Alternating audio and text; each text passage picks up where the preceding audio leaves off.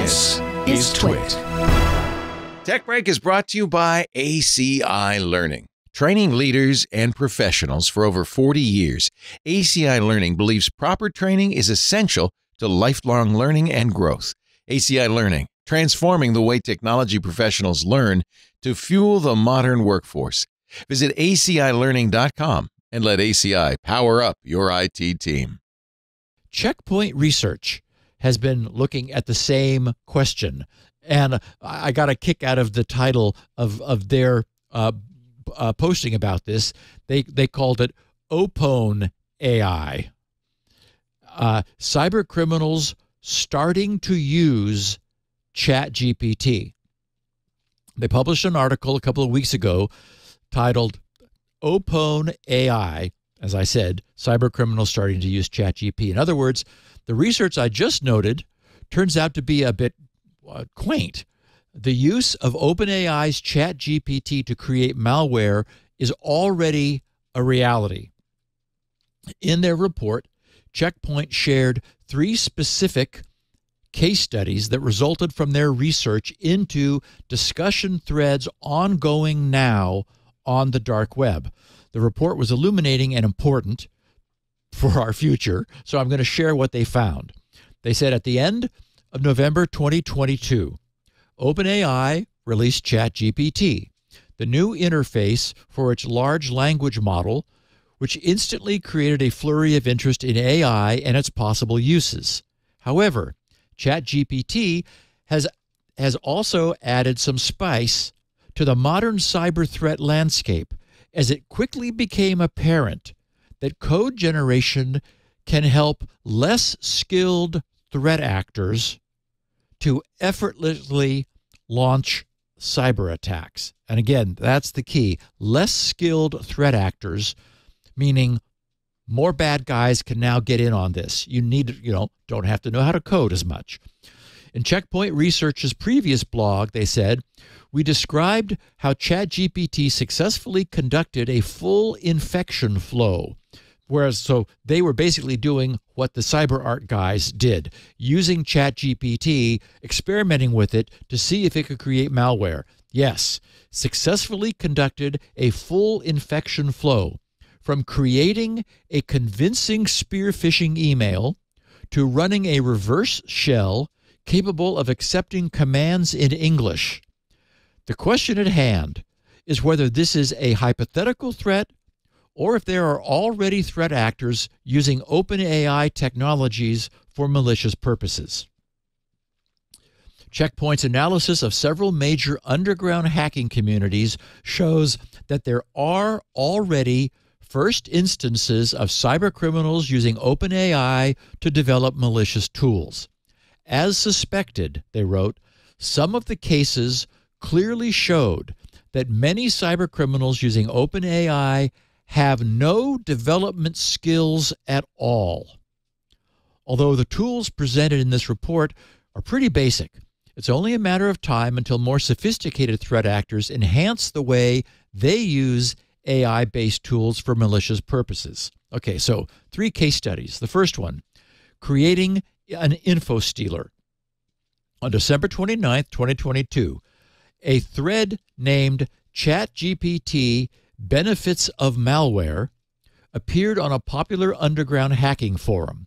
The publisher of the thread disclosed that he was experimenting with ChatGPT to recreate malware strains and techniques described in research publications and write-ups about common malware. In other words, using the what these things do as a guide, asking ChatGPT to create something that does that. Wow. As an example, they wrote, he shared the code of a Python-based stealer that searches for common file types, copies them to a random folder inside the temp folder, zips them, and uploads them to a hard-coded FTP server. Okay, now just to pause, I'll note that that's not anything that would be difficult for any coder to code in any language that they wanted to, right? But this is presumably somebody who doesn't know how to do that. So ask ChatGPT, and out comes some Python. So they said our analysis of the script confirms the cybercriminals' claims. This is indeed a basic stealer which searches for 12 common file types, such as MS Office documents, PDFs, and images, across the system. If any files of interest are found, the malware copies the files to a temporary directory, zips them, and sends them over the web. It's worth noting that the actor didn't bother encrypting or sending the files securely, so the files might end up in the hands of third parties as well. On the other hand, you just ask ChatGPT to please use HTTPS, and it will. The second sample this actor created using ChatGPT is a simple Java snippet. It downloads PuTTY, a very common SSH and Telnet client, and runs it covertly on the system using PowerShell. This script can, of course, be modified to download and run any program, including common malware families. This threat actor's prior forum participation includes sharing several scripts like automation of the post-exploitation phase and a C++ program that attempts to phish for user credentials. In addition, he actively shares cracked versions of SpyNote and Android RAT, remote access Trojan malware. So overall, this individual seems to be a tech-oriented threat actor, and the purpose of his posts is to show less technically capable cybercriminals how to utilize ChatGPT for malicious purposes with real examples they can immediately use. Study number 2, creating an encryption tool. On the 21st of December, a threat actor dubbed USDOD posted a Python script which he emphasized was the first script he had ever created. When another cybercriminal commented that the style of the code resembles OpenAI code, USDOD confirmed that the OpenAI gave him a, quote, nice helping hand to finish the script with a nice scope, unquote. Analysis of the script verified that it is a Python script that performs cryptographic operations. To be more specific, it is actually a hodgepodge of different signing, encryption, and decryption functions. At a glance, the script seems benign, but it implements a variety of different functions. The first part of the script generates a cryptographic key. Specifically, it uses elliptic curve cryptography and the curve ED25519 that's used for signing files. The second part of the script includes functions that use a hard-coded password to encrypt files in the system using the blowfish and twofish algorithms concurrently in a hybrid mode. These functions allow the user to encrypt all files in a specific directory or a list of files.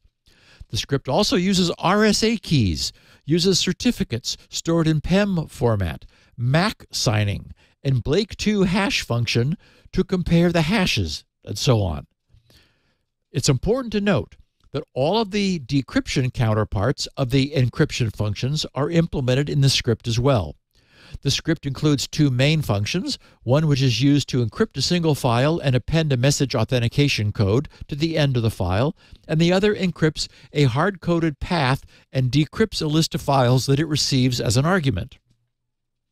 All of the aforementioned code can, of course, be used in a benign fashion. However, this script can easily be modified to encrypt someone's machine completely without any user interaction. For example, it could potentially turn the code into ransomware if the script and syntax problems are fixed. While it seems that USDOD is not a developer and has limited technical skills, he is a very active and reputable member of the underground community. USDOD is engaged in a variety of illicit activities that include selling access to compromised companies and stolen databases. And of course, now, thanks to ChatGPT, his skills have been amplified. And finally, third case study. Another example of the use of ChatGPT for fraudulent activity was posted on New Year's Eve. It demonstrated a different type of cybercriminal activity.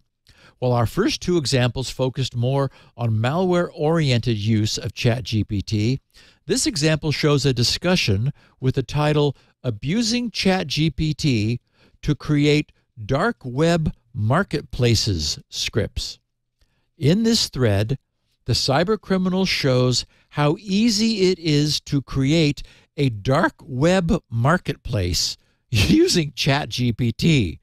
The marketplace's main role in the underground illicit economy, of course, is to provide a platform for the automated trade of illegal or stolen goods like stolen accounts or payment cards, malware, or even drugs and ammunition, with all payments in cryptocurrencies. To illustrate how to use ChatGPT for these purposes, the cybercriminal published a piece of code that uses third-party API to get up-to-date cryptocurrency prices, Monero, Bitcoin, and Ethereum, as part of the dark web market payment system.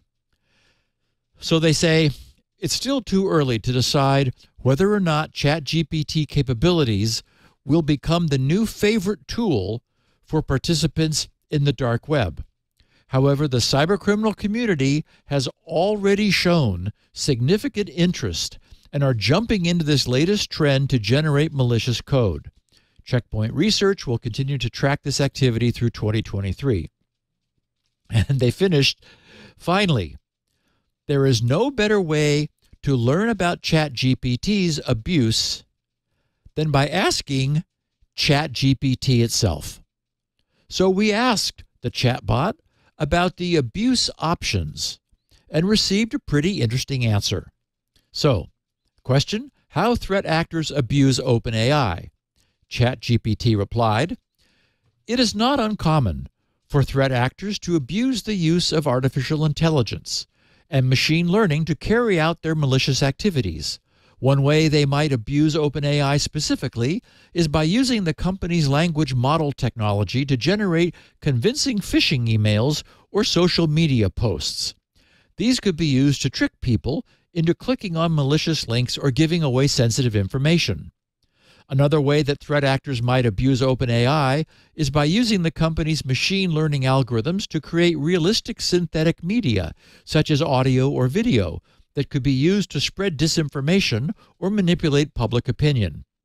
It is important to note, writes the bot, that OpenAI itself is not responsible for any abuse of its technology by third parties. The company takes steps to prevent its technology from being used for malicious purposes, such as requiring users to agree to terms of service. Oh, that'll solve the problem. That prohibit the use of its technology for illegal or harmful activities.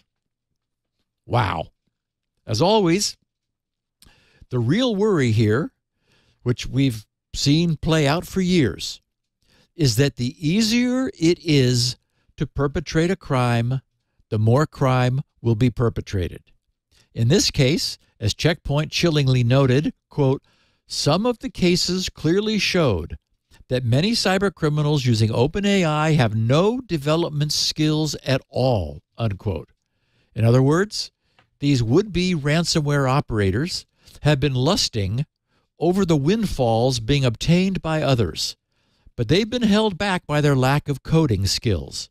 That barrier is now being lifted as code-writing bots become available to do their bidding without ethics, morals, or conscience. Wow. Leo? I have to wonder, though, how good really look, you could easily write that code that searches for a file, bundles it up, and sends it out. That's not That's not complicated code. But crypto, there was some serious crypto there. That's interesting. That was running crypto and getting a message authentication code and using public key crypto, and it was doing it all correctly. It's like Copilot. GitHub's Copilot, which writes code for you. It also uses GPT to do it. I presume it's getting that code of some kind from stuff it's scanned into its databases, really, right? Production coders spend a lot of time cutting and pasting, right? Yeah. We go find That's right. either our own previous work or somebody else's previous work and say, well, this chunk of code does what I need, so drop it in over here. Right. Right. And that's all this is probably doing, but still. And then you glue it together. Yeah. Yeah, but again, accessibility matters. That's what we're seeing. Yeah, ease. Yeah. Ease, yes. Point of access. Yep.